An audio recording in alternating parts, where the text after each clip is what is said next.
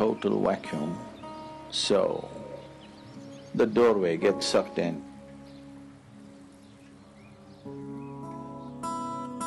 Another way of opening the third eye is you contain everything inside. The first way of doing is the best way of doing.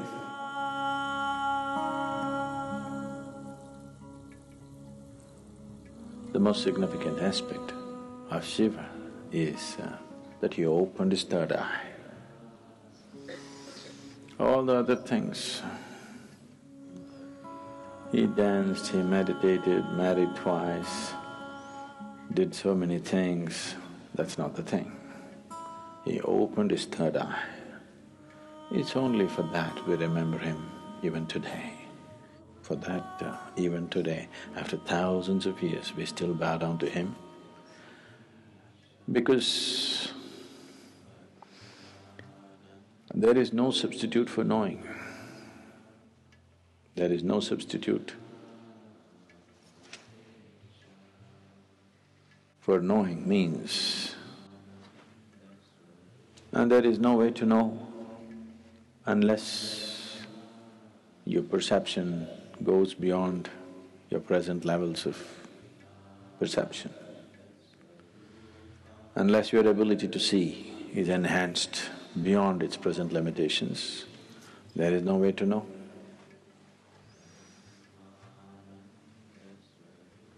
To know is to be free. So, Shiva is significant for us not because he's wrecked in Himalayas,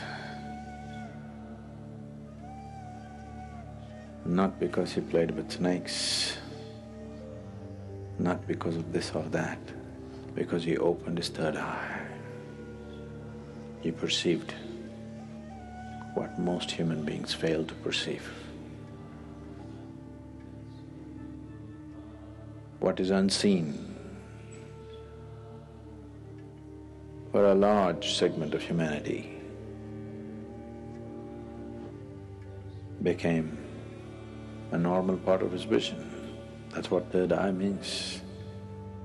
So people say, when Shiva opened his third eye, it was a fiery process, fire came out of it. Why they're saying fire is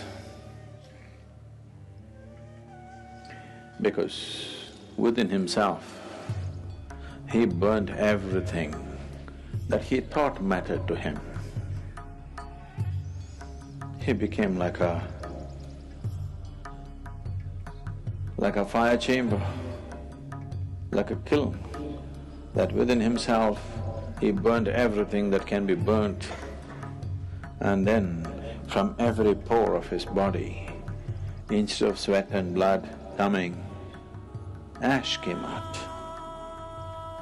Why? Shiva is always depicted as ash smeared. He didn't go about smearing ash. Ash came out of his pores. This is to indicate that he has burnt it all. He has burnt every shred of ignorance, everything that one believes as true, he burnt. Because he burned everything and everything became ash, then this opening of the third eye could not be denied to him.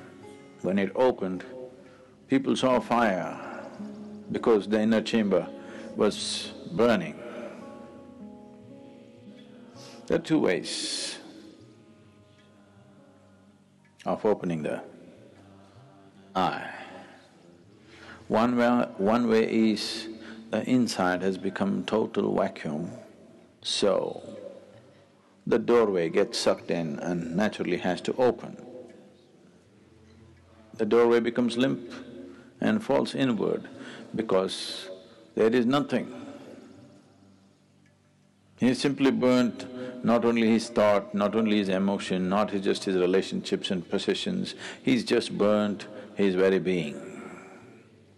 The individual being is completely burnt out into a total vacuum, so the door fell inward. and it's open. So people saw fire because it was burning still.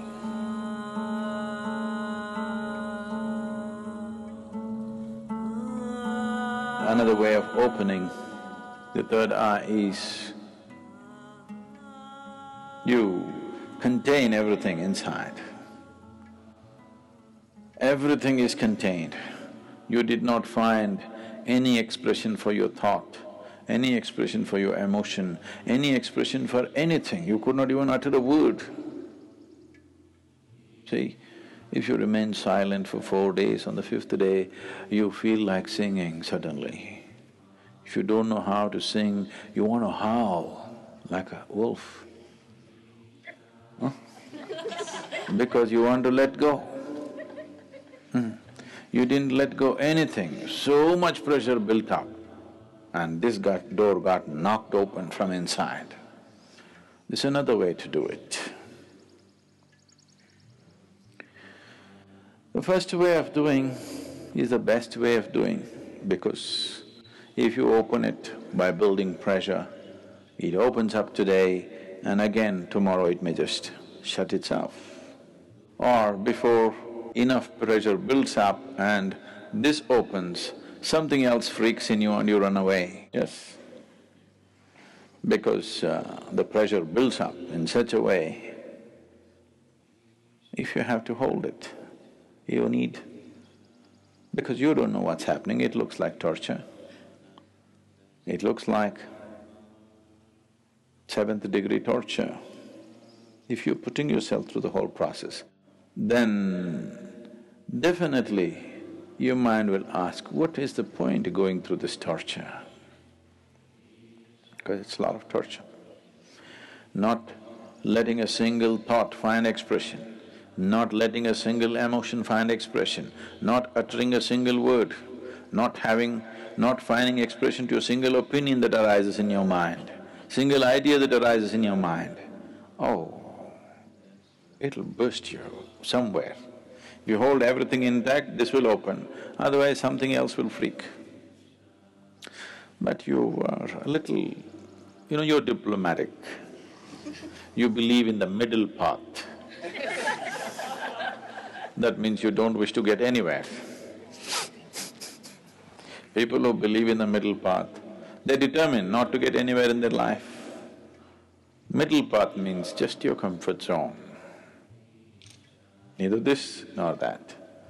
Either you become empty, the sheer power of vacuum will open it, or you build up pressure in you, it'll burst open. 2 ways of opening. Middle path means you are a professional bullshitter. Really. Full-time bullshitter you are, not professional. Profession means they do it only part-time, right? They do it only certain times of the day. It doesn't matter where you go, you do your own stuff. Middle path. Middle path is a way of not getting anywhere, and after some time thinking, this doesn't go anywhere. Right now you're walking on the street, suddenly you found a big rock, there are only 2 ways to go, either this way or this way. This way a tiger is growling, this way there's fire burning.